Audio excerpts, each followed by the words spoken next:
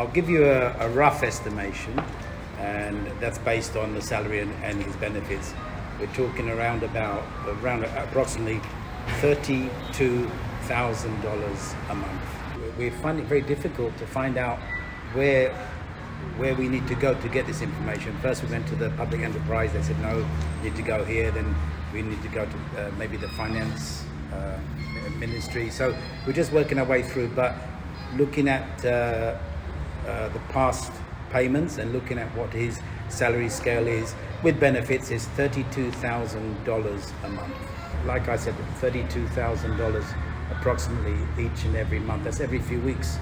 I'm sure that some or maybe most people in Fiji would find that amount of money at $32,000. They may not earn that in a year. I don't know.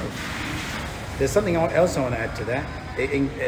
That was inclusive of bonuses, and my understanding, he was receiving $25,000 bonus and per annum. But what I'd like to know, it may go up and down, but the last payment I think was $25,000.